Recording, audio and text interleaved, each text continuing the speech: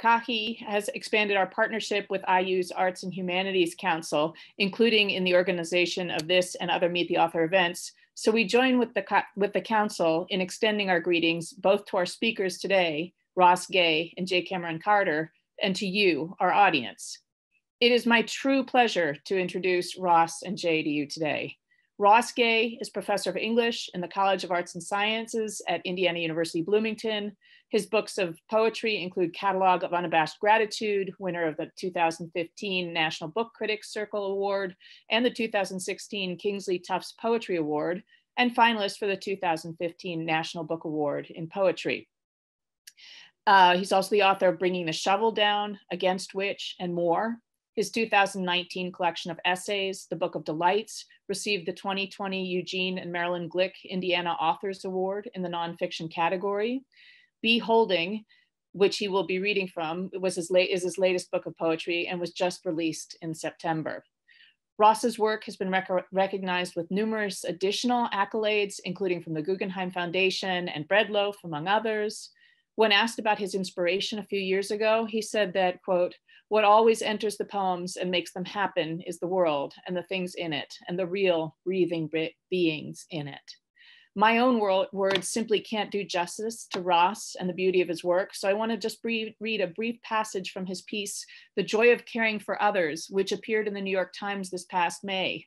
In the piece, Ross speaks eloquently to our lives today in the times of coronavirus, describing a, quote, tender figuring out how to reach toward while staying away dance, the reaching toward despite, the million gestures that carry all the figuring it out, all the wondering how to be close without touching, which is also to say how to be together in our sorrow, how to be together in our need for one another, which is profound and good for each other's touch. We are also very fortunate to have had J. Kameron Carter recently join our faculty as professor of religious studies, also in the College of Arts and Sciences at Indiana University Bloomington. His research explores Black social life as it intersects the sacred as the deviant scene of alternative practices of the sacred. He is the author of Race, a Theological Account, and has recently completed a manuscript called Black Rapture, a Poetics of the Sacred. A wide-ranging scholar and writer, he has received a number of awards, including a fellowship at the National Humanities Center. Jay works at the intersection of questions of race and the current ecological ravaging of the earth. He's interested in what these intertwined issues have to do with the modern world generally, and with the Americas more specifically, as a unique religious situation or phenomenon. So a warm welcome now to Ross and Jay. Ross will start by reading from his new work, Beholding. He and Jay will then engage in conversation and will leave some time at the end for questions from the audience. So please feel free to leave questions in the chat and we will relay them.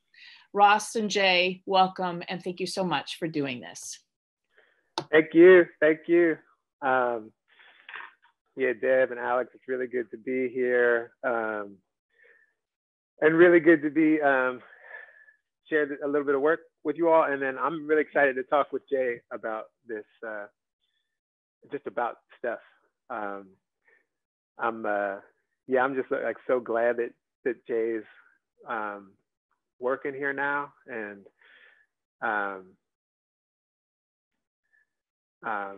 yeah, I sat in on his class whenever that was, and it was just wonderful, transformative, and actually it helped me think about this book a lot. This is called Beholding. The book is called Beholding, and I'm just going to read a little bit to start us off. And at the beginning of the book, there's abound in gratitude, a beholden. This poem does not exist without the work and ideas and words of many, many writers and thinkers. Among them, Amiri Baraka, Garnett Cadigan, Toy Derricotte, Araceli Skirmay, Saidiya Hartman, Alan Iverson, Fred Moten, Kevin Quashie, Patrick Rosal, Christina Sharp, and Susan Sontag, by which I mean the work and thinking and care and words are indebted to them and are sometimes actually theirs.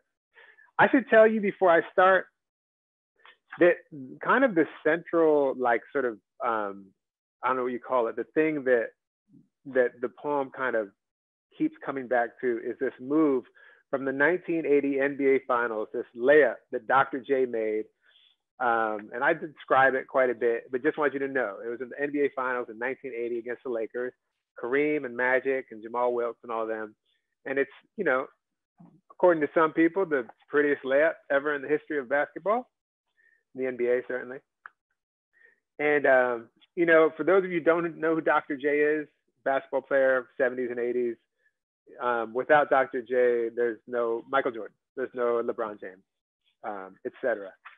You might get the feeling of my reverence as we go on. There's an epigraph to the book, to be held, to behold. That's Christina Sharp from In the Wake on Blackness and Being. Beholding. And you might have noticed there's nowhere to go. The wind cutting little eddies at your collarbones and behind your ear, as Dr. J drives from the foul line extended to the baseline, defended valiantly by Mark Landsberger, who, in this poem, despite the doofy urge to make him so, is not allegorical, but is rather simply a hard-working journeyman ball player with decent athleticism and size and a floppy mop of dusty blonde hair who got caught up in the gust, sliding his size 16s quick so that Doc, after catching the ball at the elbow and taking one hard dribble where the dunk would usually commence, could not access the paint or the lane or the key, which is what we call the area nearest the goal, which in this case is an iron hole drawn in space and therefore implies a window. So the key makes it also a door that Landsberger, it seemed, was trying to keep shut. And so Doc left. He left his seat, which means more or less jumping with the ball with nowhere to go, and which we're warned against by coaches from day one for the ensuing requisite stupid pass, or more simply, though no less stupid, travel, also called walking, which the leaping often leads to. Keep your feet, again and again, which makes the leaping, leaving your feet, sound sacrificial. The way in certain places, certain countries or countries inside of countries, you must leave by foot with nowhere to go, which there is. And Doc, you should note, after the one dribble, clasps the ball with only his right hand without once at all in any shape or form using the left, which, among other things, differentiates this move, friends, from all the descendant moves. Kevin Durant, Dwayne Wade, Steph and Giannis and Harden and Kawhi. Yes, Bron too. I shall not be moved. And using only one hand, which is amazing, but not yet miraculous, more a physical and therefore genetic fact. Thanks, Ma and Pa Irving. Doc's hand becomes an octopus, gripping the ball, nothing like prey. And with that ball snugged in his mitt, Doc maybe kind of sort of thought something like, I'm going to put this schmuck, the schmuck in this case being Landsberger, though do not please revert to a simplistic allegorization of the journeyman, which word I repeat advisedly, on a poster. I am going to put this schmuck on a poster. Though schmuck is a word I'd be surprised to hear Doc say. And the word posterize, common usage, posterize his ass, you might be thinking is a bit of an anachronism in this poem, in this move, which ostensibly occurred in the 1980 NBA Finals, though we all know that nothing happens only when it happens. We all know nothing happens only when it happens. Emerging more in the epic, which in the NBA lasts 3 to 5 years, following Doc's retirement. Neek and Jordan, Hakeem the Dream and Clyde the Glide, Barkley the Glove, and yo, remember Sean Kemp? Though Doc probably thought it anyway, visionary that he was, when will they verb what I keep doing to these schmucks, especially Bill fucking Walton?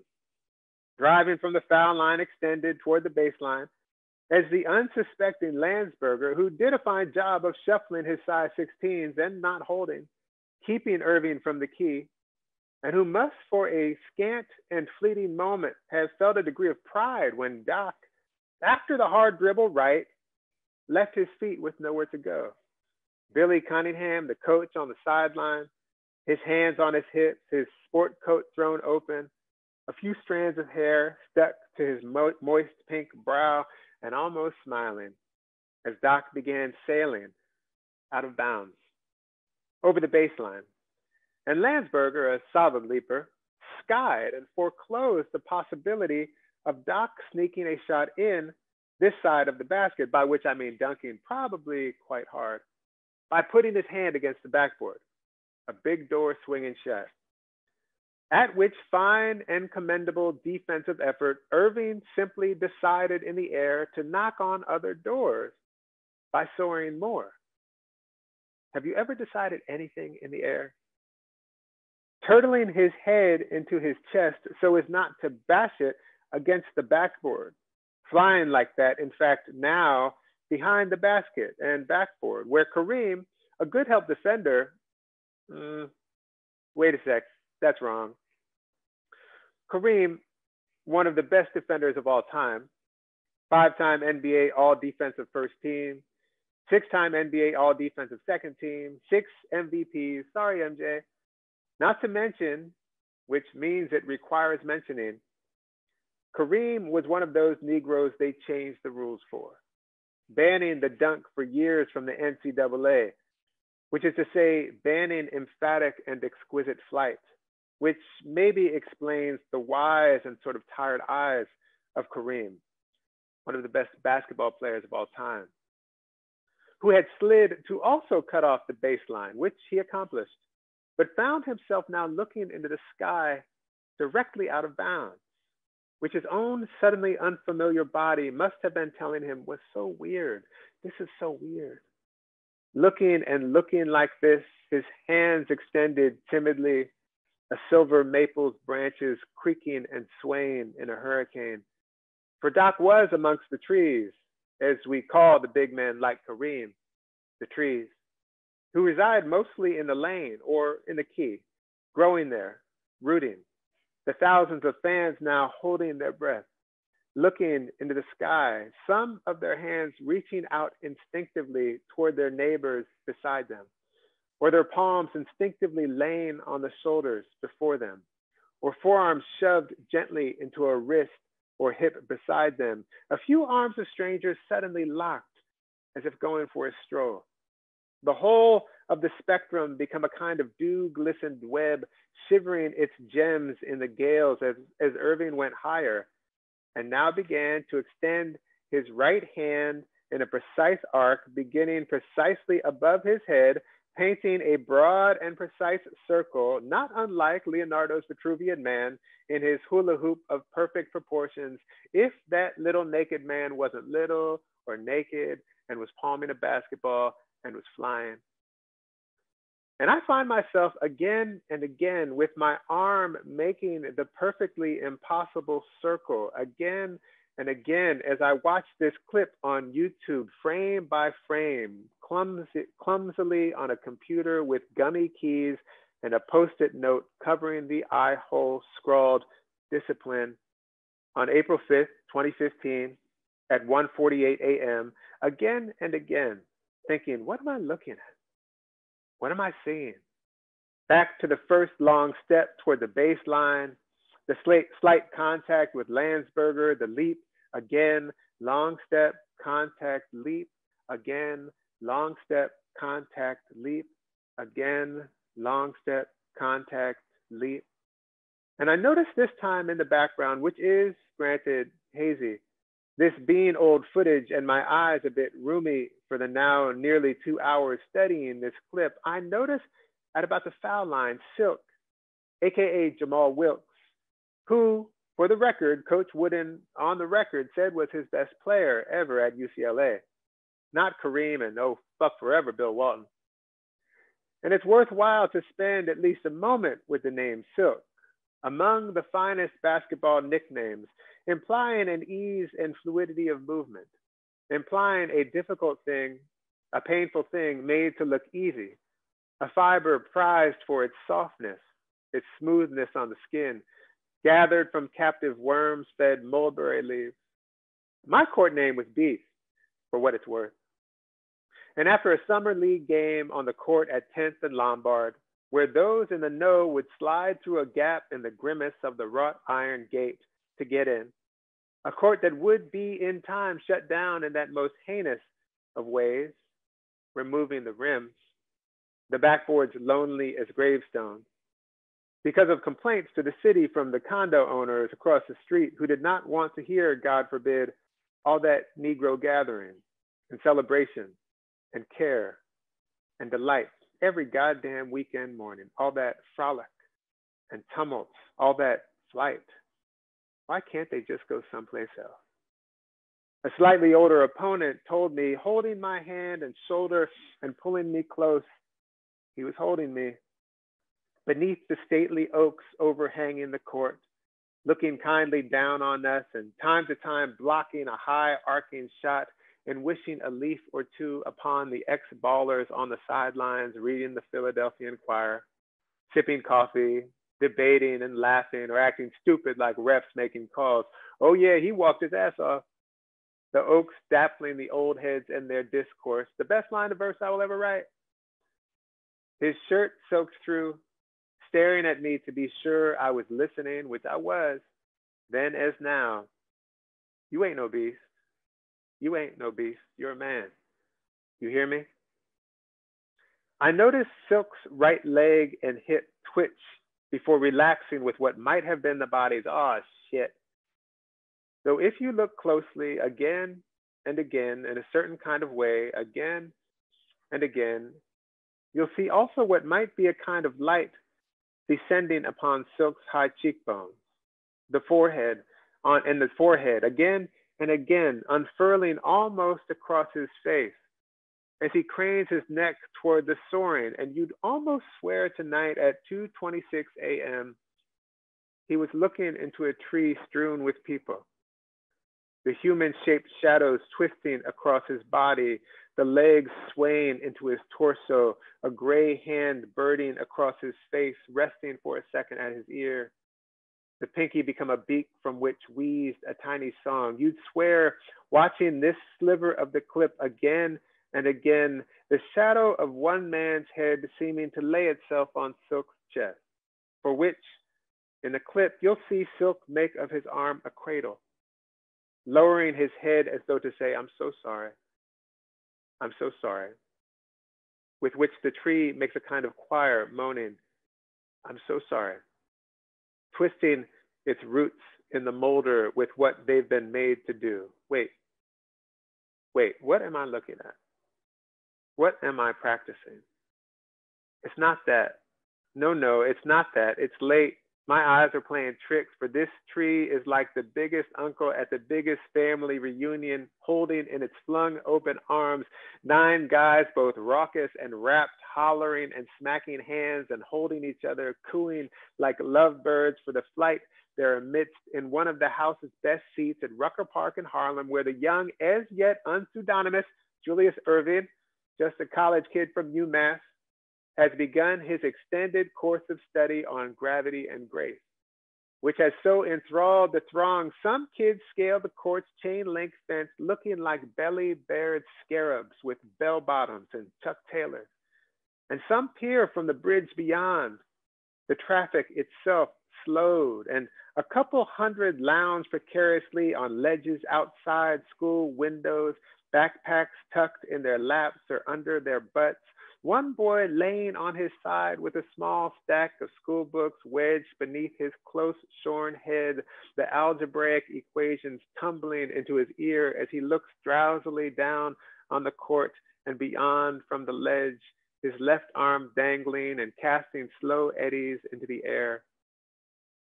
And do you know, while composing this, I almost dreamed some doom upon that child, dozing beautifully in my poem, dreaming now above the flying. What am I looking at? What am I practicing? He sprawled there in the sun, easy as a lizard. I'm gonna stop there. Jay, you wanna come on? Yeah, man. I'm like listening to you reading this, and I'm up here trying to like carve out some like more notes beyond what I already had. Man, thanks for this. This is incredible. Okay, like where do we start? Maybe we start with And just say something about, Philly in the court. I mean, it's about Julius Erving and that like famous layup. But inside of that, it's also about all this other kind of everyday court life. Yeah. Right. So I'd love to hear something about that. And then, if you can drop us inside of Philly, I mean, I'd love you to do that too. Because I didn't know it. That turns out we homeboys. I know. Yeah. So this that moment in that court. I mean, so it's a kind of an interesting poem to me because in a way it's not about basketball. It's like in a lot of people. A friend of mine was like, "Oh, I'm just sad that you're not going to say anymore. I'm working on my Dr. J poem because I finished the Dr. J poem." But it's like not about Dr. J. It's not about basketball, but basketball is actually one of the subjects. And basketball, in as much I think as it's like this site of social life that is a kind of, as I see it, is a site of the practice of care. And the court, one of the courts that I'm talking about is called Seeger Court, and it's on 10th and Lombard. And I was actually doing my PhD at Temple when I was living at like 11th and Lombard, so a block away. Imagine my luck, and that just became my court and kind of where I grew up on the court. Like I'm one of these people who became a better basketball player like after I got a little older. But that court and the game itself, there's so much touch. It's such a kind of it's such a laboratory of touch, and a laboratory of care as I see it. And one of the things that I learned as an adult, or became more attuned at witnessing, I think, as an adult, were the ways that, like, at all the courts, all the people in my life, like part of the game of basketball is that you bring people with you. And so like I can remember my coach Derek Williams, when I was a kid and like learning how to play basketball. Well, he was going to bring me along to play with some older guys in the YMCA league in Abington, and where I could go and get learn how to play basketball, but with some people who were very good. That was not, and so the court here, it was the game started at like 8 in the morning, 7:30 on the weekend. And, part of the job of the elders from the neighborhood, elders at that time, probably being 26, 27, was to scoop these little kids, these little kids out of their places, and the high school kids, and be like, come on, we're going to the court. So dragging these little 16-year-old kids who are good basketball players, but like maybe didn't want to wake up at 7:30. And you're just, come on, now we're going to the court, So it's such a kind of deep and abiding kind of, I feel like it's one of the places where I learned a lot more about how to play basketball, but I got better at seeing like what I've been doing as a thinker about basketball, but also as a participant in this game for most of my life, And I love that. It just struck me when you were saying like how the court like operates. Because when I heard court, I'm thinking basketball court, but when I heard court, I also defaulted to like the legal space of the court, right? Oh yeah, God, like, I never once thought of that. There's this like alternative mode of law, right? Yeah.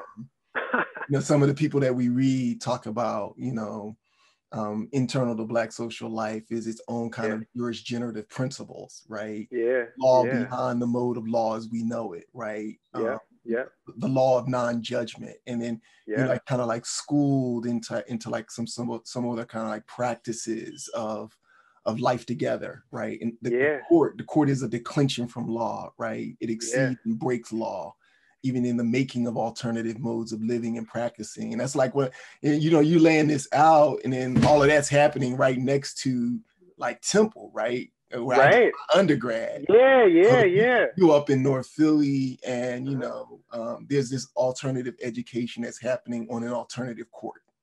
Right. And all of these practices of sociality that are happening there. Right. It's amazing that I have never thought of the court and the court.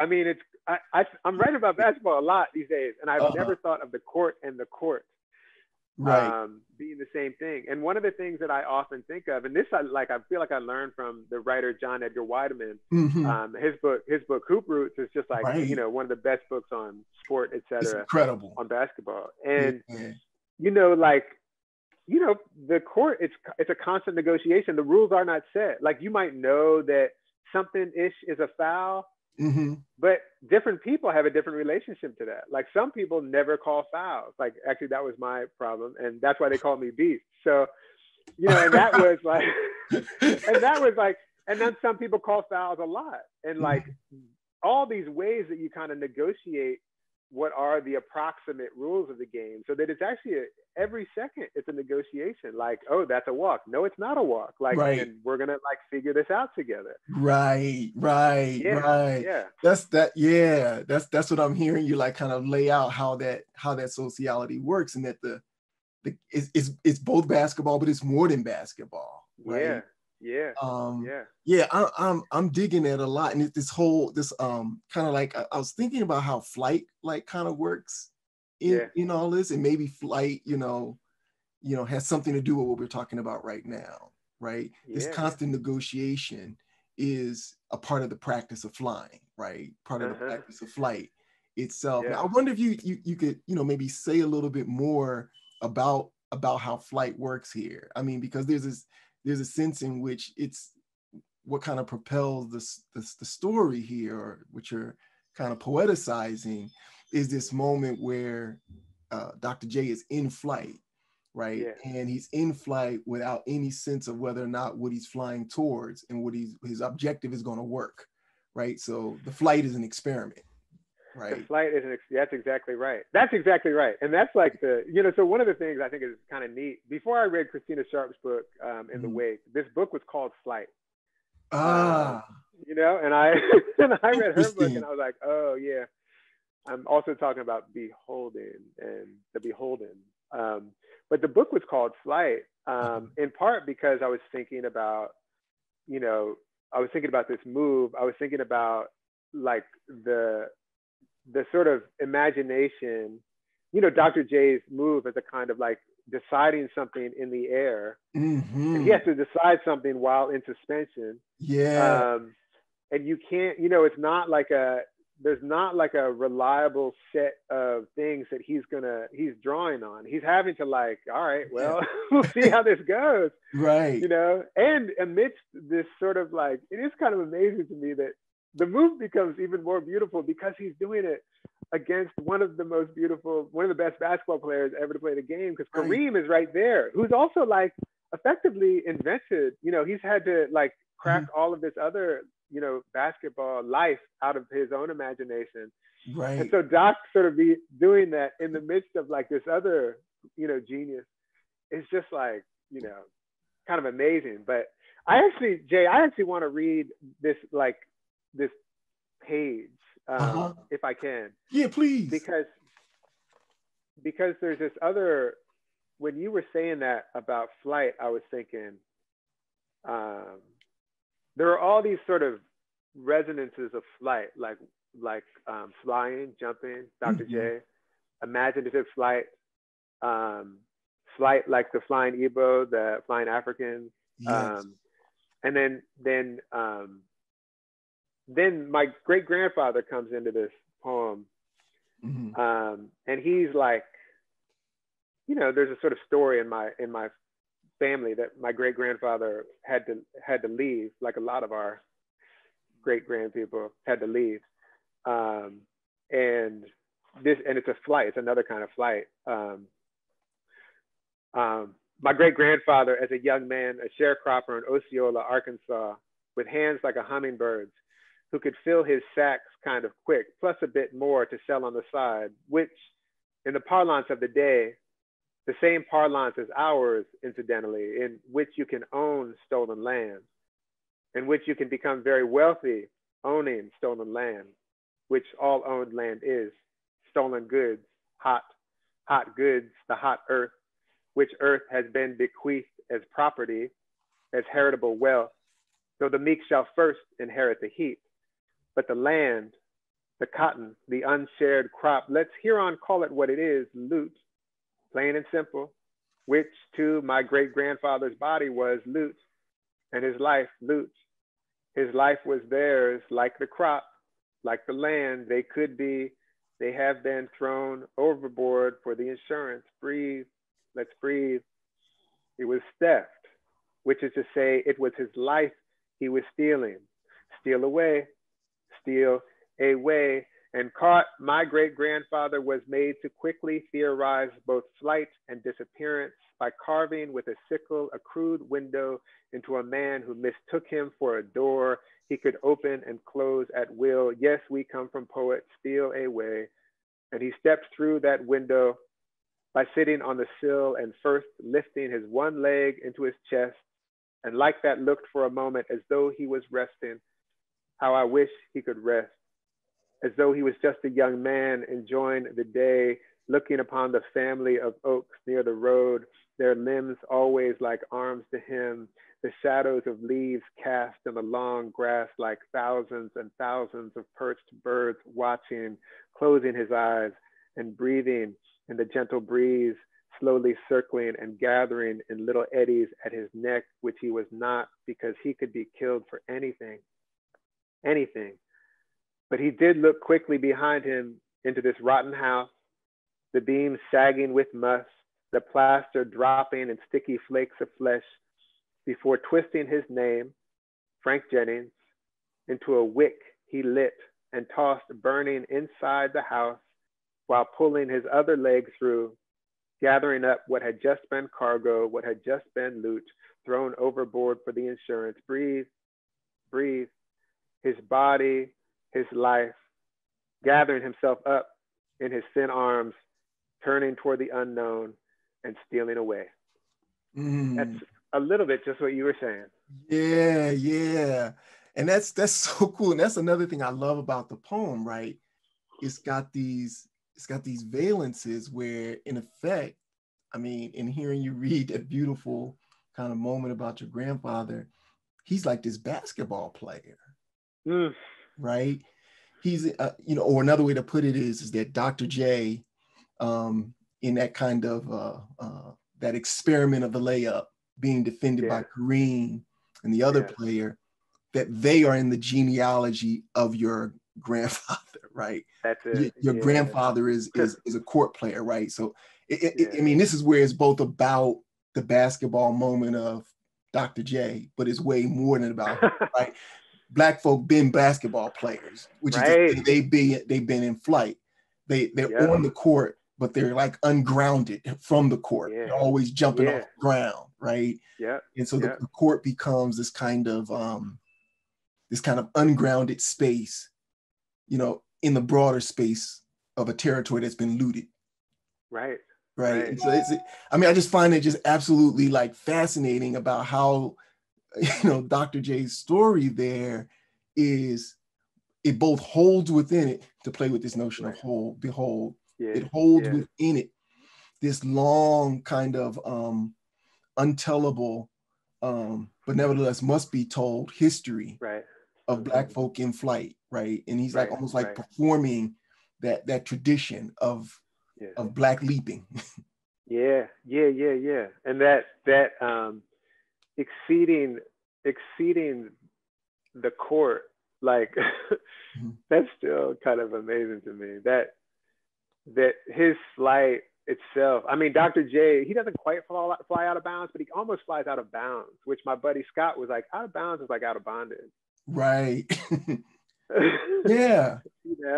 And I guess that's part of like what makes the fact that you meditated on that, and it does connect with your grandfather, which is to say it does connect with the impossible possibility of Black endurance.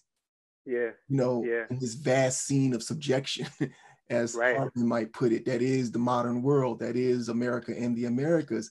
The amazing thing is that we're on the court and we're always operating out of bounds, right? That the layup is virtually impossible, right? This is a move. I mean, we were talking about it, yesterday, and I really want you to say something about this, it's my mistake and it was a kind of cool, productive, and generative mistake. So I completely own it. Is that when I was first, I knew it, but it didn't like dawn on me like the incredible move of Dr. J is not the incredible dunk of Dr. J. Right. It's the impossible layup. He's out of bounds and inbounds at the same time.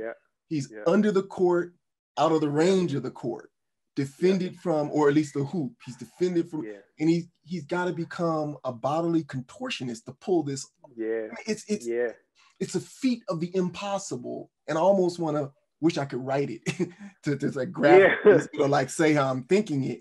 It's a feat of the MIM/possible, right? That possibility is always it's working through the sinews of our impossible circumstance, right? But the layup, man, it's the layup, not the dunk, man. Would you say something about that? Well, I agree. Like that conversation last night about this. The dunk is like a kind of, it's emphatic. It's like it's not infused actually with doubt and precarity. Right. But the layup, even like when you shoot a layup, like depending on the layup and the layup that Dr. J shot, in this case, like he had to, all these things that he had to do. And like, I implore anyone who has not looked at this move, look at it in slow motion, like 1,000 times for 4 years. And that's what I use. And you'll notice that Doc flies out of bounds. And in order to make this move, he has to duck his head beneath because his head was going to hit the backboard. So, but additionally, like the way that he spins the ball, he's almost on the ground, he's reaching so far and he spins the ball. And the ball, it's called English, when you spin the ball and it kind of goes in, but it's also called kissing. He kissed it off the backboard. Yes, that's right. And it's like, and that's what layups, different kinds of shots, but a dunk does not require any, actually it doesn't require any kissing. Right. And maybe you could kind of be like the sort of vulnerability actually of the kiss too. But the layup requires that kind of, it's not just a direct move. It's a move that requires a collaboration actually also with the glass. Yeah, man, see, all right, now you, as they say, I hope I can say this, but now you fucking with me, right? Because it's so much going on with that. I'm like, oh my God. So I wrote down 3 things because like the way you just like kind of described all that, there's a deep choreography going on here, right? A kind of, there's the choreography of Blackness that's happening here, right? A kind of impossible movement that is nevertheless performed, right? So there's the choreography, and then it made me think of, close to choreography, made me think of dance, right? There's a kind of dancing in flight that's happening that allows this also to happen. And then you really messed me up when you talk, because you reminded me, it's like, that's what they call it. It's like kissing off the backboard, but which then brings in both how the material object of the backboard is in collaboration with that movement, right? Which then takes away the way often we want to read Dr. J in these kind of heroic terms. Where in fact, he's a genius. I'm not trying to take anything, but the condition the condition through which that genius articulates itself is through this collaboration with the court itself, with the hoop, with the backboard, a collaboration that you've called kissing. It reminded me that, kissing at the backboard, but of course, when you think of kissing, and what the dunk doesn't do, the dunk doesn't kiss, right? It forces, right? Or something like this. But the kissing then suggests like a kind of both the collaboration, but also then invites a kind of both the erotic, but also the kinetic. I'm really, I find all of that just absolutely like, it's fascinating to me. You built a poem out of that. I'm just like, see, this is why I read poets. I'm not sure I could be one.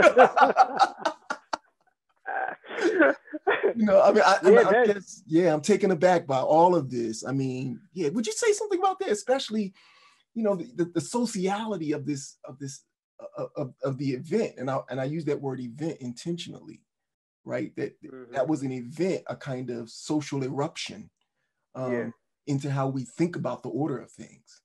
Yeah, yeah. I mean, that sort of, you know, the erotics, I think of the way Audre Lorde talks about the erotics as a kind of presence, you know, and attention. But I also think what's so interesting about this, what you're saying, and also like the idea that Dr. J is not like he is not a singular heroic figure. You know, he's someone who I love as a basketball player, you know, and he figures big in my imagination. But Dr. J, it's almost like you're really not from Philly if you don't love Dr. J. Right? I know. There are two signs that you're not from Philly. It's Philadelphia and not Philly. You're not from Philly. And the other one is you don't love Dr. J. It's like, okay, you're not from Philly. Goodbye. I know. I'm sorry to interrupt you. Yeah. But like the so much of what's happening in the poem is all this looking at each other and seeing, and like, what's he looking at? What are they looking at? What am I looking at? And I think one of the things, or I wonder, that I think one of the arguments maybe or one of the questions that's raising is something about like the deeply collaborative, some kind of mutual, some kind of co-creative thing that he's coming out of, you know, or even that we come out of and that we are in, you know, like, and I don't have this totally like locked up in my head or formulated, but like I've been thinking quite a bit about all of the looking in the poem.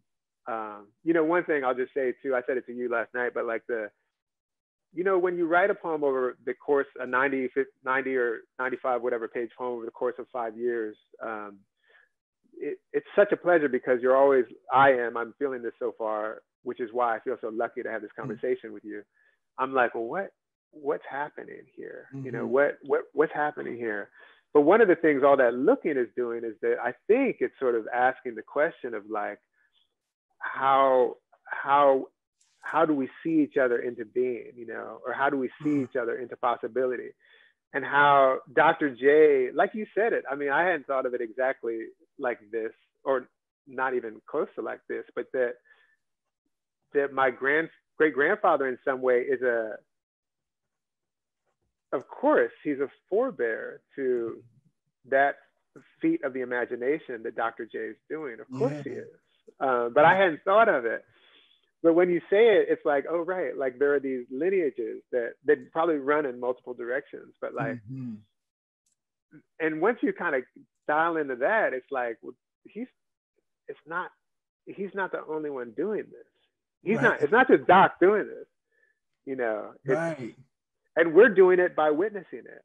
We're doing the flight by witnessing it. And there is this moment in the poem, and I didn't realize it, someone brought it up, like that when I'm talking about Doc doing that move, and I sort of had that little funny move where I'm saying he's like Leonardo's Vitruvian man, like in that hula hoop of perfect proportions. And that it's true, like I was describing the feeling that I was having when I was watching it, is that I was watching it and my body was becoming the thing that I was watching, you know? And so, you know, in addition to the sort of possibilities of witness that suggests, and the bountiful or aviary, you know, like flight, survival, I think it also just asks the question generally of like, how does our witness sort of make our bodies? How do our bodies get carried by and sometimes not, you know, carried under by our witness? Or in some sense, how it like, how we are moved into a different kind of almost like physics of the flesh or something. I mean, because like sort of like what the notion of the body tends to be kind of invested in is in this kind of well-contained comportment. But it's Dr. J's body, it's, you know, he's undergoing like a kind of contortion, right? And then we contort with that contortion in like kind of, we too, you you know, and I mean, I'm thinking about all of that. And then you actually just had this interesting formulation. I don't know how you, at least the way I heard it, when you're talking about we're caught up in it as we're watching it. Yeah. And which then means that, you know, even in this conversation, we're playing basketball, right? Yeah. We're in the play of it all, right? Yeah. Those who are observing this conversation are drawn into the play of it all, right? And so the game never ceases, right? Yeah. We're constantly in this kind of contortion movement of flesh, right? Together, right? Flesh as a togetherness. That's precisely what it is, right? Which is quite different from, if you want to maybe think about technically the notion of a self-composed and self-determined body, if not body politic. This is something different. I'm wondering, before we get to the other people jumping in, I got a couple more things I'd love to ask you about. Two in particular, another one may emerge afterwards, but two in particular comes about. One is, I am very interested in the multiple valences, and I think we've already touched upon this through our conversation, but the multiple valences of the title of the book, Beholding, right? And even the way that it's written on the book, you know, be, I'll hold the cover up here, be, and then holding, you know, the be, the two color differentials. The word is one, and yet it's broken, right? It's one, but it's also serrated, it's cut. Between being or be a kind of condition, a state. At one point you said how we see each other into being, right? Beholding, you know, our existence is in some sense, it's given to us in the communion of having been seen in a certain way.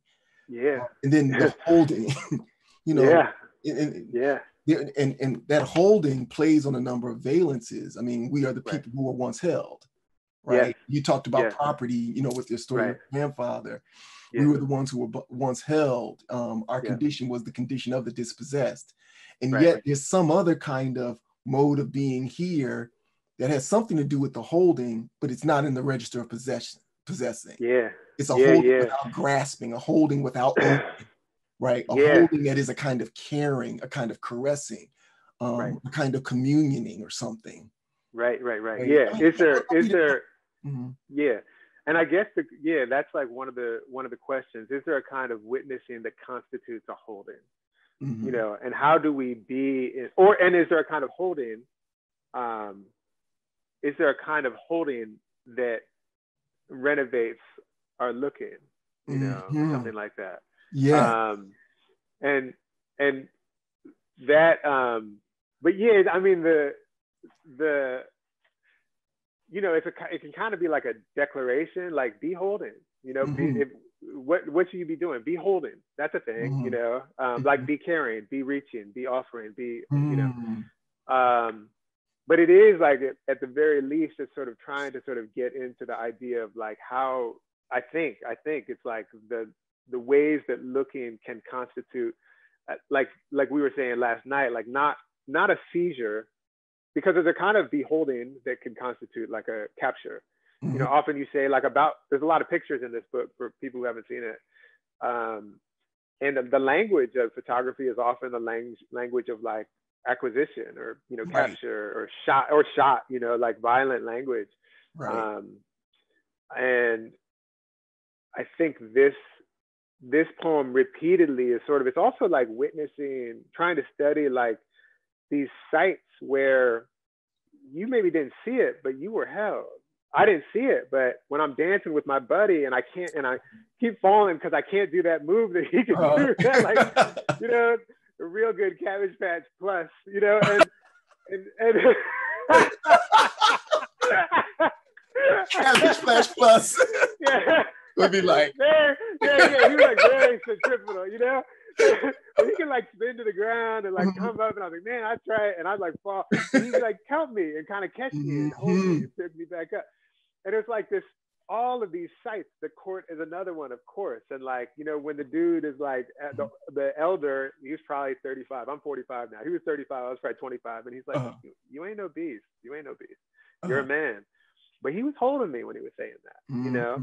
He wasn't locking me. He wasn't like keeping me from anything. He was sort of like holding me in a way that was sort of like, okay.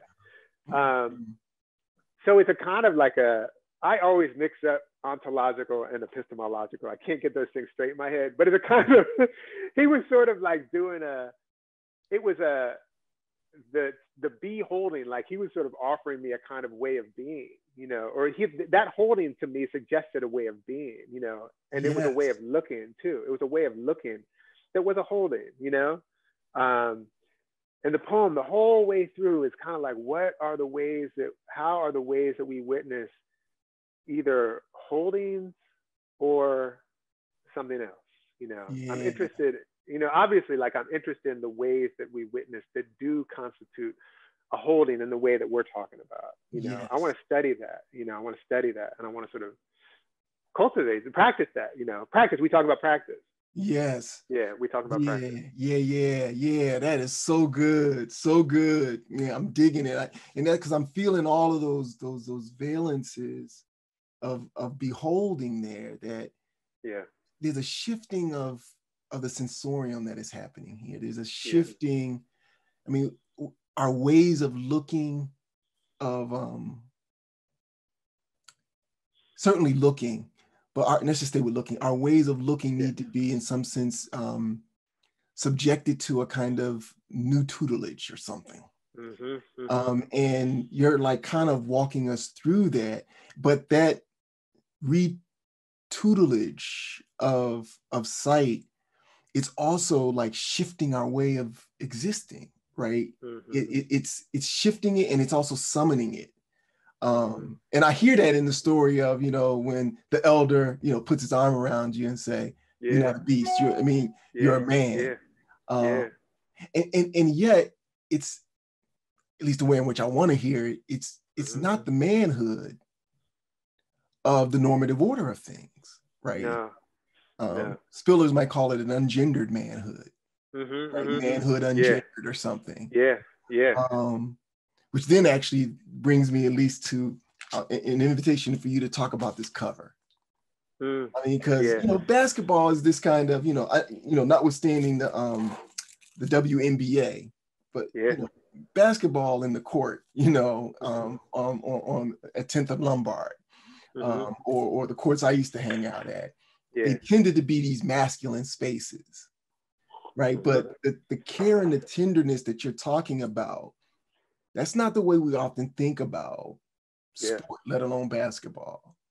And I'm wondering about this image on the front and how already right there, it's inviting, it's upending our expectations of how this meditation on basketball is going to work.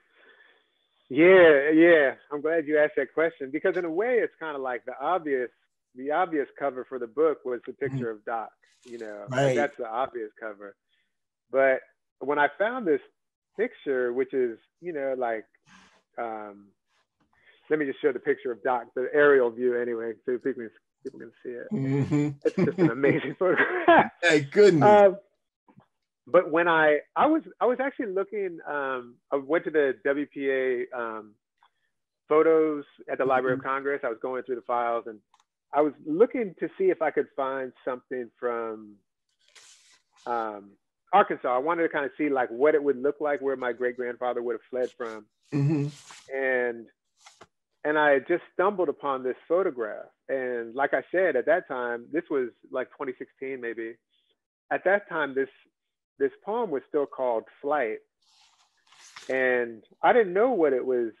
Yeah, I mean, it was like maybe a third of the way done. You know, maybe I had the first part done. And then I came upon this photograph, and I sort of, this little boy has it's called a Lindy cap, I've heard it called, but like a kind of an aviator's cap. Aviators, right. Yeah, and his grandmother kind of standing next to him, and I kind of meditate on you know, what she might be. I meditate and, you know, sort of like in a loose way on what she might be thinking with her little kid there, with his cap, and that he has the dream of flight on his head. Mm-hmm. And the question that I keep kind of going back to through this is like, who put the dream of flight on the child's head? Right. You know, it was the grandmother. It was, you know, in my sort of mm-hmm. speculation, the grandmother put the dream of flight on the child's head. But it just, I mean, this is the turn, thinking about this child with the flight, the aviator's cap, and his sort of like incredibly soft, dreamy face, you know. Yeah. Just such a beautiful little kid, and what he's holding in his hand, and that he's being looked at as well. Mm-hmm. That he's being looked at. You know, one thing I think it's interesting and important to say for folks who, I don't know if anyone's like does research, like maybe whatever, this became the central thing. This became the turn of the poem. I wasn't looking for this. I found it. I just kind of luckily found it. And yet this was the thing that the poem was needing, you know? Mm-hmm. And, but yeah, what do you see in that photograph when you look at it? Man, I love this. And I should say, even before I comment on what I'm getting ready to say about this photo, I just think there's a poetics and a poem of the photograph in this book. I mean, so like if you like kind of back away from the poem as compilation of words, shall we say, and read it as poem as compilation of photographs, it becomes like there's another, I think in accord with what you're saying, there's another poem also being articulated, right? You begin with the shot of Doc from that end. Then the next photo, I believe, is of a hand on the rocks, right? Then another one with the hand on the rocks. Then I think the next photo is the one you just showed. The kind of aerial look down on the shot, right? And then something happens. That's when we get the photo that's on the front of the book here. And then we conclude with this photo of joy of these two women going there. And I take all of those as scenes of the basketball court, every last one, right? And this one in particular, which is like kind of, you know, kind of turns to another vector in the book. I mean, I take it that, you know, this scene from down south, this kind of cabin home of that seems to register a kind of poverty. In the wider picture, you can see the clothes that are a bit tattered and torn. They're looking at, you know, I sort of see this as this kind of this moment of the photograph, this moment of the court as well, right? In which this young boy is has undergone a certain kind of tutelage towards flight. Right. And you know where I'm going with it. I mean, I'm a reader of fillers and a Black feminist thought, and I sort of see this emerging basketball player with the goggles of flight on his head as a mama's baby. Right. You know, and the order of the regime of the masculine sovereign. That mode of the basketball player is actually displaced to give another kind of preparatory kind of state for this young boy into a different kind of, you know, as I said earlier, sort of ungendered masculinity having been touched by the mother. And then at the very end, the kind of sociality of these young women here is like the sociality of the court, right? And it echoes back on Dr. J. It echoes back on that moment of them going under the court, where I want to read them in this tradition, actually, right? The figure of the Black feminine as the one who not only is property, but as it were through what is it, partis patri ventrum, and whether the Latin formulation, the condition of the child follows that of the mother. She's not only property, but she breeds property, right? Spiller says there's an alternative sociality going on there. And I sort of want to read the court through the series of the photos as themselves a poem. As kind of like turning the tables, right? Upending the whole notion of the court. There's another sociality happening here. Sometimes I call it kind of Black churchicality, right? There's an alternative sacrality that's going on there from the condition of black flight, Black choreographic flight.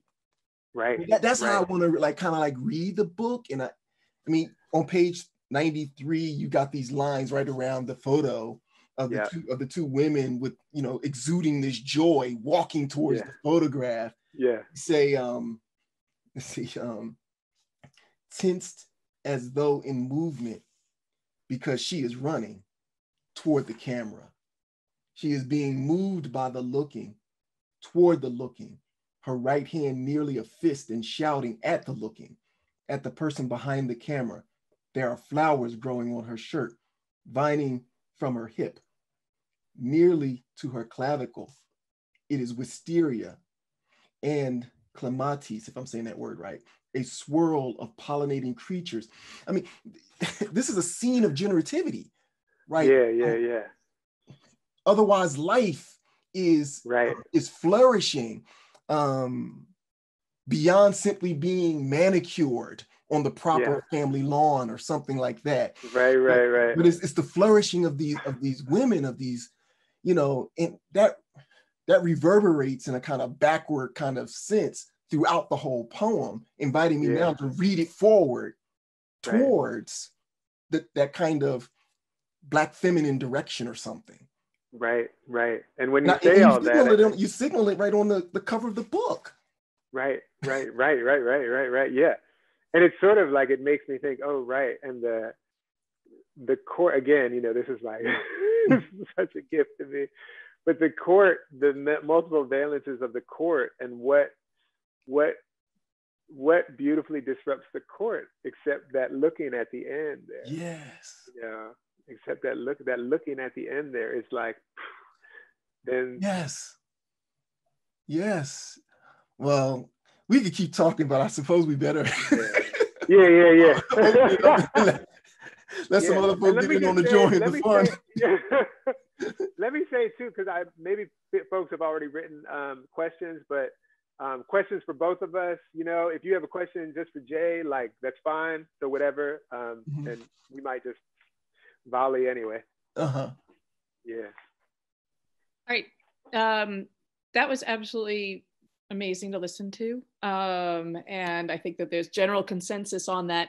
I do want to say that at some point while you were talking in the past few minutes, the Facebook feed froze for a few moments. It continued fine on Zoom. So, and the conversation, and I want to let the audience know that the conversation continued throughout. So for anybody who'd like to catch up on the few moments that they missed, we will be posting the recording on Facebook within the next day or two, probably. So you can return and see it. So I just wanted to put that out there. So I just want to say that I really loved how you exploded the possibility of words with their polyvalence, whether it was scenes and seen and not being seen. And then the question of the court and beholding and flight, and how they all ripple into one another and challenge each other.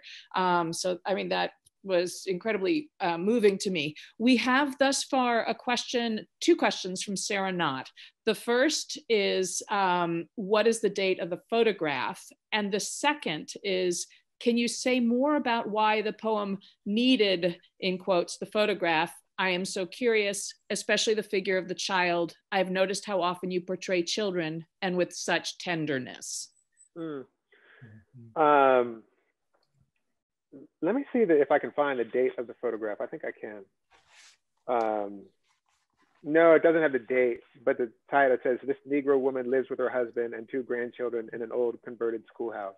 The rest of her children have left the county, Heard County, Georgia. It doesn't have a date though, but it's a WPA photo. Oh, you know what? On the photograph itself, it might have had the date, but I can't remember. But Sarah, in answer to your question, I'm just going to read a little bit of why I needed that child in there. I mean, you know, I needed that photograph. There were so many things, so many questions about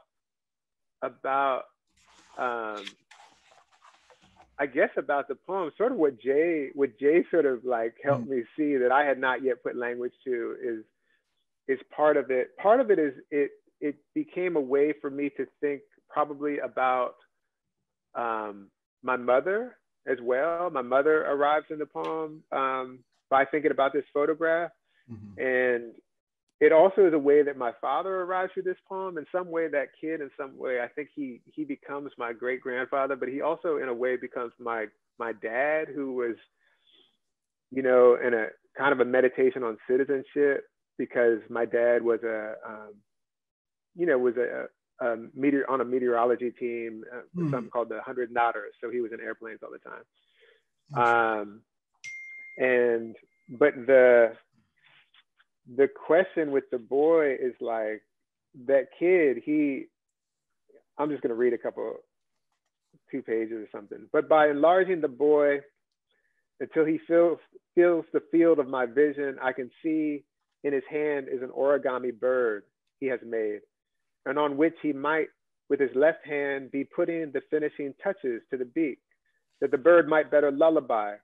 The wings folded lightly against his fingers, the bird's sharp head twisted back toward the child, looking into his dream of the sky.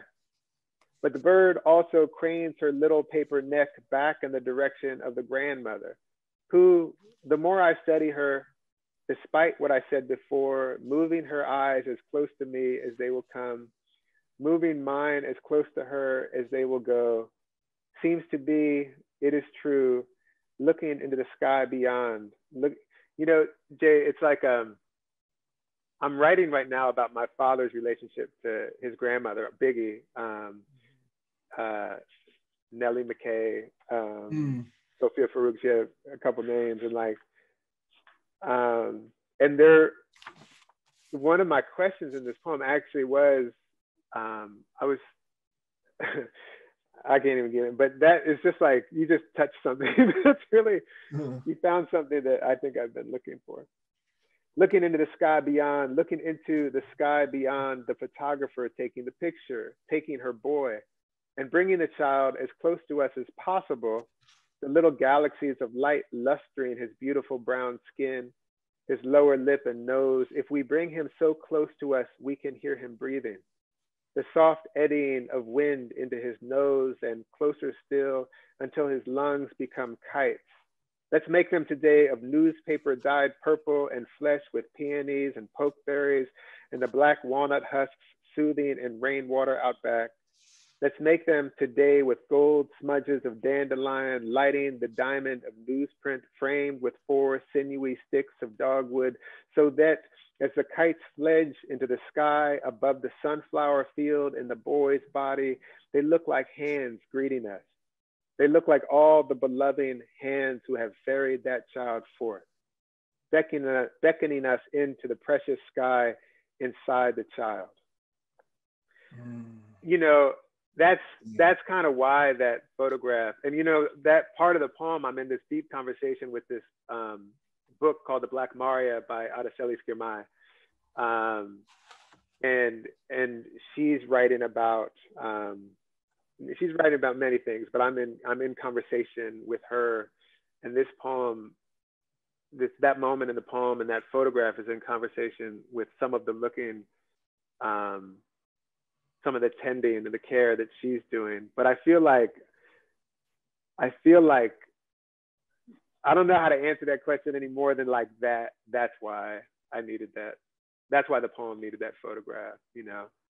That child was beckoning me. Yeah. Would you maybe also speak a little bit about how you how you work on and represent the figure of children in your work elsewhere?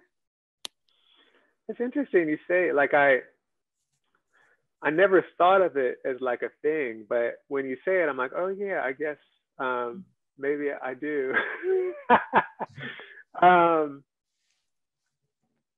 I mean, I wonder what that is. You know, in that instance, I'm thinking so much about. I guess I'm thinking about so much, but I'm thinking in some way of my own young self. I'm thinking about my beloved's children. I'm thinking about my father as a child. I'm thinking about my father and his grandmother. I'm thinking about, you know, my great grandfather. And I suspect maybe I'm thinking of, you know, there's some way of thinking of children in the context of this poem, that the tenderness and the sort of care that is obviously a requirement, you'd imagine, maybe puts me someplace. You know, maybe that's sort of what is happening. But you know, like I don't know if I could answer the question about the whole. I'd have to think more about that. But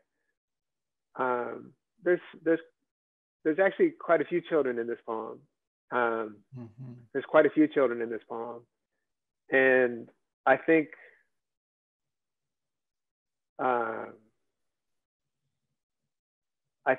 part of the, I don't quite know how to articulate this, but I think part of the question of flight becomes more potent with kids, you know, and I don't know. I don't know. Jay, when you hear that, are you thinking anything? Yeah, I'm just listening to you and just taking this in. I mean, when I look at the child here, and again, this is reverberating off of other stuff I've been reading lately, but when I look at the child here, and then you bringing out, I think that what's in the child's hand is origami. The child's playing on some level. There's both playing but also creating. There's a handiwork that's happening here. I mean, maybe a basketball in Nuche or something. Right. But I sort of think about a kind of alternative futurity, right? The possibility through the child of thinking a future that can break from the future that would destine towards a violence.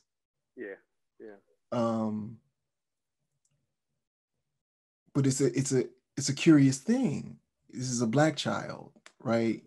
And we know the world we live in. When you think about a Black child, I mean, it's almost as if they are already positioned at the horizon of death. Right. And yet there's something else going on here, and the fact that you can imagine a Black child is itself like a kind of impossible layup. Right. And I think that's how I'm like kind of reading this. And if you read it that way, I mean, there's a line from that child then to the play of Dr. J, to the play of the court. But it's conditioned by this onlooking of this grandmother. And it just struck me, I didn't see it before. I'm just literally like, whoa, I didn't see that. I'm looking at the image. There's a person, a figure in back of the grandmother that's like peering over her shoulder. You know, it's like, I mean, this is a scene of sociality, of impossible sociality, you know, at an abandoned site of learning, the abandoned site of schooling. You know, another schooling is taken up there, and the child indexes a future, an impossible future coming out of that. Right. That's part of the thing. I'm like in the, you know, that child and that grandmother are imagining the future. Yes. Right. And that's it's like through the photograph, the viewer is summoned into that future. Yeah. And the summoning is producing us into that future. I mean, this is where the beholding, I think, becomes really, really interesting. We are seen, which is to say, summoned through the photograph into a future that is photographically unhinged from the unfolding present. Right. You know, it's a breakdown of the now, right? In the name of what surges through that now. Right. Yeah. And when Dr. J's in flight, and when this young lad here with his flight, equipment on, I mean that this is an insurgent act. It's almost, I mean, I would even go so far. This is me. I would call it it's an abolitionist practice, right? It's trying to abolish and break down the now in the name of what the now could never imagine.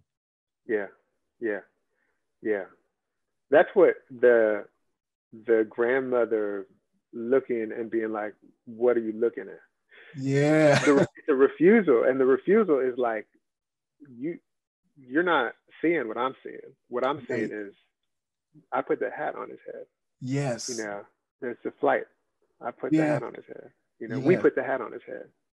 In this case, it's not just about the child and the representation of the figure of the child. It's the representation of the figure of the child in relationship to his forebears. It's an intergenerational thing, which you also reference when you're talking about how you were mentored on the court. This is how you are to be, or this is who you are. Yeah. I mean, Deb, I think I love that comment. I really, really love that. I mean, the more and more I keep looking at this image on the front and processing it along with what you just said, I mean, it's powerful. I mean, they are emanations of a cavernous blackness, right? They stand at the portal of a vast opening, but the opening is like a kind of black void of infinite possibility with almost like a kind of ancestral figure looking over the shoulder of the grandmother as well. It's profound. I mean, and the child is, I mean, I don't know, Deb, you just said it much better than me. I'm gonna butcher it and mess it up, but the child must be understood as the locus of a relation, right? A kind of nodal point within an infinite kind of canvas of relationality. Right. And the blackness that like is the backdrop of the child is the scene of a relationality. It breaks from racialized blackness, the violence of racialized blackness, the violence of having been blackened, and opens onto a blackness that's an infinite canvas of relational possibility. I mean, if you read it that way, it's like, that's the court scene. That's Julius Erving doing the impossible layup before he even shows up to do it. Right. And you mentioned, I'm not a basketball person, but you spoke about how there's the door and there's the key. Yeah. The poem. And it's the same thing with your great grandfather's escaping as well. So this is kind of the third door into or out of. And in this case, it's an aperture into flight. Yeah, that's right. So that's good. Right. So good. Yes. Yeah. So good. So can you talk about Ross, a little bit about the finding of the finding of the pictures in the Library of Congress and what you found that you didn't expect to and what you were hoping to find and maybe that you did or didn't? Yeah, I mean, that's it. Like the thing that I was looking for was, like I said, was a photograph of, I think the WPA would have been later than what I was looking for. I was actually looking for, because my great grandfather left. So the story is that his name was Frank Jennings. He was selling, he was a sharecropper, and he and someone else, a white man, were selling extra on the side. And I believe the white man turned him in some way, and he killed him. And that's the family story, and he left. And he changed his name to Jones, Henry Jones, and that's our family's name. I was looking for, I was looking in the censuses, that would have been like 13 or something. And I was looking for teens, Arkansas, Osceola, I'm looking at Osceola, but I didn't know. The first time I've been to the WPA photos or the Library of Congress for that matter. And I was looking for that, and it was, just going through all the photos and all the photos and all the photos. And it was really just stumbling upon this photograph. And, like I like to say, like lyric research, I believe in it. I believe in the thing of like, you don't know what you're listening to until you hear it, and there's a kind of submission like that. And what was the other part of that question? I think you answered both. Sort of what were you looking for that you didn't find? Yeah. What did you find that you didn't expect to find? Yeah. I was looking for something and I didn't find it. And I was looking for something that I didn't know I was looking for. It was like that. Yeah. I think that we are down on questions that from the Facebook feed for now. So people who are watching, please feel free to put one or two in there. But in case none arise, I just wanted to ask the two of you if there are thoughts that you haven't yet shared, or things that you would each like to ask one another to wrap things up. You just said rap, and I am like rapture. I'm like rapture. And I was like, and I think it's kind of, you're writing about rapture, and and like I sat in on your class whenever that was, last semester, last year. But anyway, I would just love to hear you talk a little bit about rapture, period. It could have something to do with flight. Obviously there are overlaps. So, but I would just love to hear that. Well, I think that the more and more I just keep meditating on this poem of yours, I sort of think that you are saying with the skill of the poet so much of what I'm trying to think. So I'm just like grateful. I just should like maybe just do a chapter on your work or something. But I'm really interested in how Blackness is a condition of negotiating being grounded, right? Being in some sense propertized and thereby the way in which we propertize the earth and the propertizing of a Black life is akin to being grounded. And so I've been thinking a lot about that, but even more thinking about kind of ecstasy, black aliveness as a mode of the ecstatic.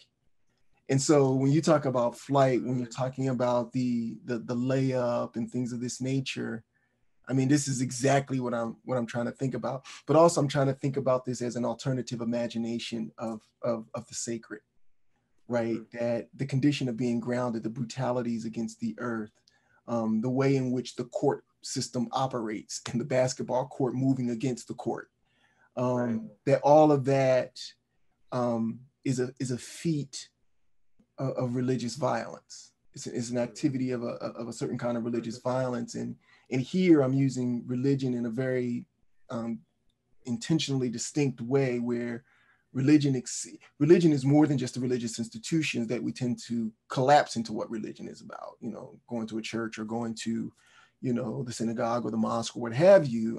That's fine. I'm not taking anything away from that. But I've been influenced by this thinker named Charles Long, who recently passed away.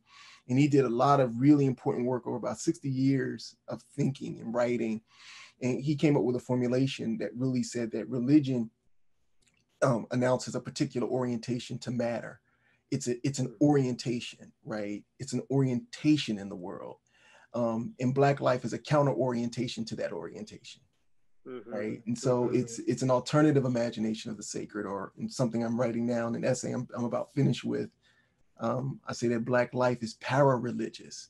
And so when I think about, bringing this back to your work, when I think about what Dr. J is doing and the kind of choreography, the kinetics, the haptics that are going on there, the body contort, the contortions of flesh, the kissing of the backboard, the touching of, that's happening on the court. You're not a beast.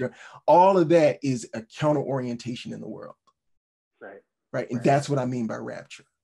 Yeah. Right. And that's how I sort of think about these beautiful descriptions of the court and all that's happening here. I think of it not so much as a church, but certainly I think of it as having churchical impulses. Yeah. Yeah. And when you say churchical, mm-hmm. What do you mean by that? I mean it the way the Rastafarians meant it. That's where I'm getting it from. But what I mean by it, like beyond just pointing to Rastafarianism, I'm also Winnie Sullivan, my colleague, who is also the director of the Center for Religion and the Human, has just published a really wonderful book called Church State Corporation. And she and a few other colleagues did a book just before that kind of foreshadowed some of the things she does in her own single authored monograph. And what both she and her colleagues say in this earlier book and what Winnie argues in her current book is that our languages around church have been overdetermined by ecclesiasticalism. And she says we need to desediment this term. And at the etymological level, the word we use for church comes out and has its lineage going back to ancient Greek, Koine Greek, for the notion of the ecclesia, roughly translated or put into our alphabet, EKKLESIA, ek meaning out, ecclesia meaning roughly gathering.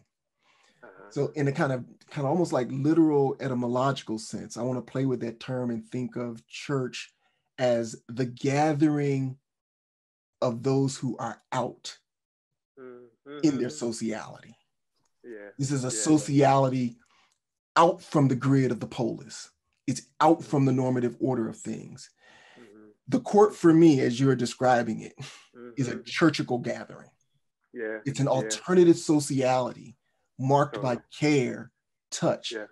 It's in rapture, in flight from the groundedness of the order of things. It ungrounds and unsettles settler colonial groundings. Right. And that's what I mean by churchical.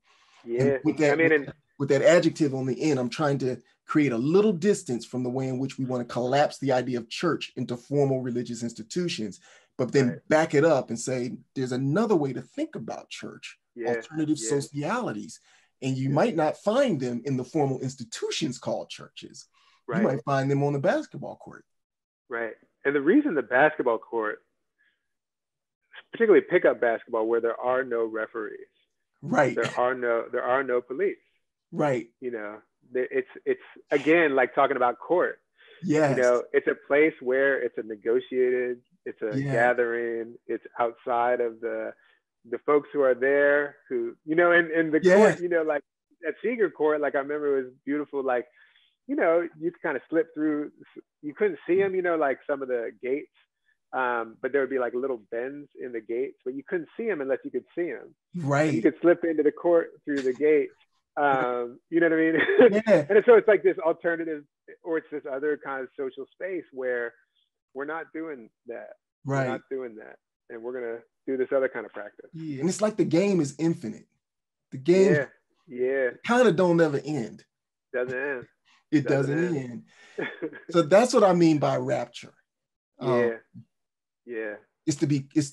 And rapture is another cool term, right? Because to come back to your title, more or less, it's a translation, a way to like kind of capture the force of another Greek term, parousia, P-A-R, and then ousia, the Greek word for being. Being in the mode of being caught up, snatched away, right? A kind of non-static being, right? Being that is a condition of the ecstatic, right? And so I sort of see like this book also is trying to get at and think through another mode of existence, another way of being in the world that you constantly have to like keep looking at. Yeah. And look with. Right. Yeah. Maybe even more so look with. Yeah. That's the kind of stuff I'm playing around with rapture. Oh, so good. So beautiful. That's great.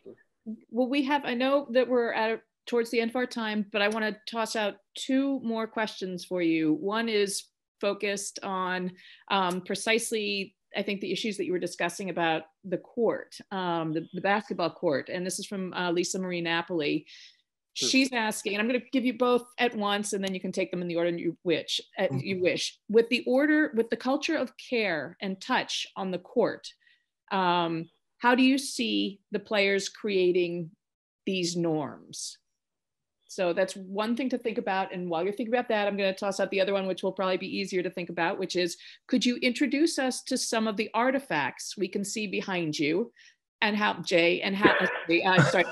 Ross, and how they inspire or empower you to create, and do you intentionally keep them close? So those are the two questions for you, and let me know if I need to repeat them and direct them. I mean, this time. Easy is like, this is a little Vandercook letterpress. Wonderful. And, and it's nice. It definitely inspires me to create because it's a press. And this is another one. I forget the type of that, but I've been using that as a stand-up desk lately. That's what I use. That's what I use my Oxford English Dictionary for, my stand-up desk.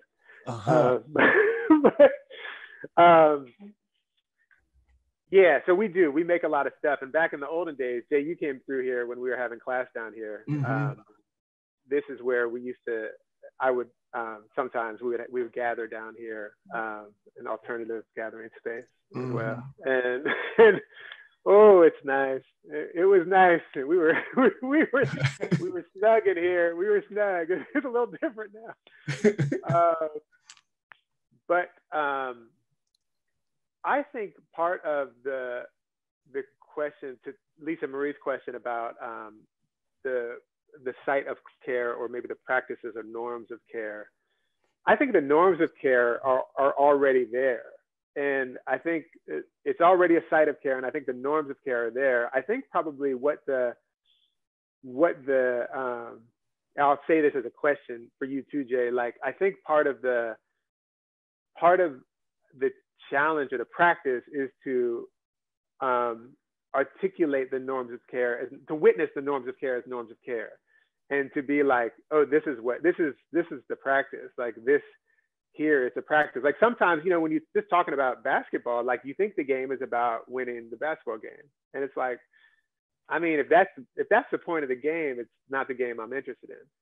The point of the game I'm actually interested in is the point of the game when, a couple kids get into a fight and some dad grabs them and takes them off the court, and then they all have to talk, and they're all like holding each other, and they're like sort of negotiating, and this one and this one, and the dad never takes his hands off the kids, and he's holding them by the wrists, or holding by the elbows, or he's holding them by this and that. And that everyone else on the court is waiting, because we know that's called love. Right. That's called teaching. That's called care. And it's just like how we live. But I'll say that first. Jay, what do you? No, I'm loving it. I don't even know if I want to touch that, because I mean, I think that you said it so well. Maybe one of the questions is, why is it that we often find it difficult to recognize these as norms of care? Yeah. And I think part of what's at stake in beholding, in the constant looking, is that our kind of sensorium, our senses need to be twerked and tweaked, so that we can sort of see that actually there are these practices of care that are happening, right? The practice of love is what the game is, right? In the broadest sense. And I sort of think that that's what's at stake. And even when we wait, if the game is paused because we're working something out, is that the game is weighted, but it hasn't stopped. The game kind of got, like, we got tuned up into what the game is. Right. We got tuned up. This is the game. This is the game. This is the game. This is the game. flight is the game, passing is the game, the kissing is the game, but the game gets tuned up sometimes, or you realize, oh, the game just got tuned up. Exactly. And no one's shooting a basketball right now. Right. Right. And it's almost like, I think at one point, I'm not going to be able to find it, but you use the word calculation at one point in the text. We're talking about a mode of care that is not reducible to calculation, right? Yeah. And that's what makes it, sometimes difficult for us, one, to spot it. And then even if we get a kind of glimpse of it, why it kind of like resists falling into something we would want to call maybe like a norm. Yeah. Right? It's less a norm than it is a kind of open-ended and ongoing practice of constant love. Yeah. Right. Yeah. And the permutations that practice can take. So it's a norm that defies normativity. That's what I was thinking. Yeah, right. Right. It's a non-normative norm or something like that. Yeah. Where many things are kind of emerging. They're constantly emerging. They're practicing. They're collaborative. Yeah. We don't quite know, but we're figuring it out. We're studying it. And then you said earlier, the court is like a laboratory, which I think is a quite apt way to think about it. Even if we wanted to like shift for a moment to something like the hard sciences, when you're doing an experiment, you allow one discovery or even non-discovery to open up another pathway and a channel of research that from the beginning, one could never lay out the norm of what's going to happen or how it's going to unfold. Right. So the moment of a new discovery or even a non-discovery, once you try something and say, oh, that don't work, the moment of discovery or non-discovery, sets in motion another kind of practice for the new instant. That might open up another practice for the new instant. And it's that kind of chain of practices that are not regulated. That is the norm. Yeah, that's right. That's it. And it's funny that opening up to the possible that's not predicted is both in tension with and coexists with the intergenerational transmission of knowledge, because there's a coaching on the one hand, a metaphor that slipped me there, but there's a coaching or a teaching of what can be expected, and at the same time there's a looking for something that is not expected as the result of the experiment that may come out that we don't know what it will be. So there's one final question. Would you be up for taking that? I am. Yeah, sure. Okay. If Ross is. Cool. Me too. Yeah. All right. It's from Wendy Bernstein, and it says, she asked, would you guys agree with this? Dr. J's flight is a form of transcending limits, escape, as when we get through our bodies into another dimension of space, i.e. in the zone or rapture, through sport, dance, drumming, song, maybe mountain climbing, etc. So again, Dr. J's flight as a form of transcending limits, escape, as when we get through our bodies into another dimension of space, in the zone or rapture. Yeah, something like that. I mean, and it's like it's in the midst of limits, imagining something beyond the limits that are constraining the flight, something like that. Yeah. But I don't know how much more I'll be able to add to that, but I too want to say something like that. I guess what I just love about this meditation on Dr. J is just how you like, the layup is the result of trying to make a way out of no way. Yeah. Right. The layup itself is an effect of that. Yeah. It's almost like, I mean, for purposes of the game, the goal is the layup to make the shot. Yeah. But when you like kind of like turn your head and like kind of look at it with tilted eyes, in some sense, that's just an effect of the experiment. Yeah. The experiment is the work. That's what's going on. Yeah. And maybe it's in that sense that, from the things that were laid out in that question, that if we could sort of revise our practices so that they become much more richly experimental, then maybe we've got something else going on, and maybe we got something we can truly work with.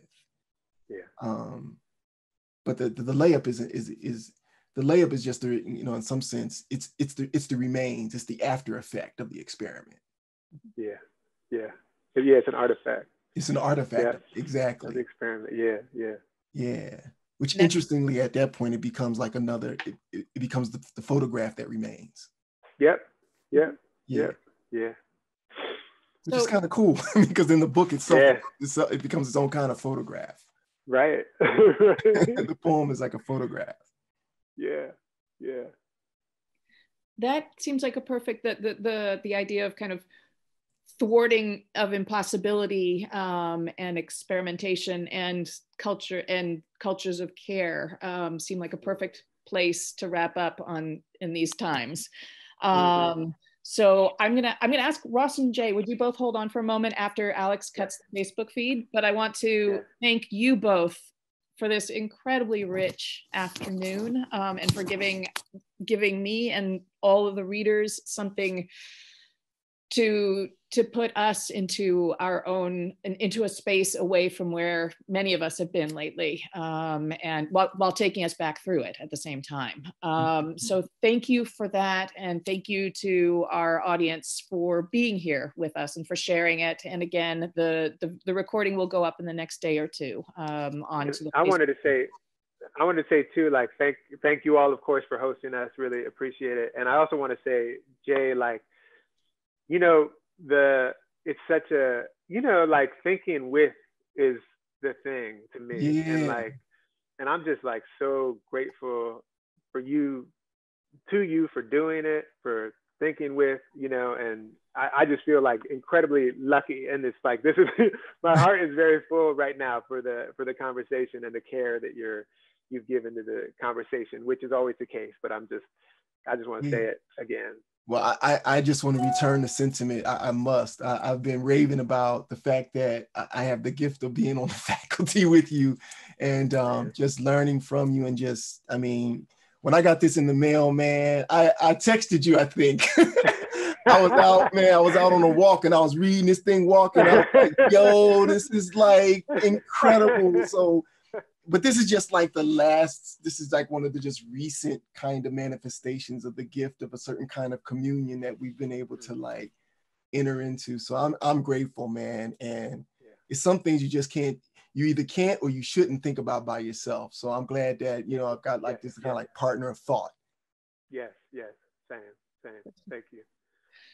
So thank you very much. And everybody have a good evening. Thanks everyone for Take watching care now. and listening. Yeah. Thank you.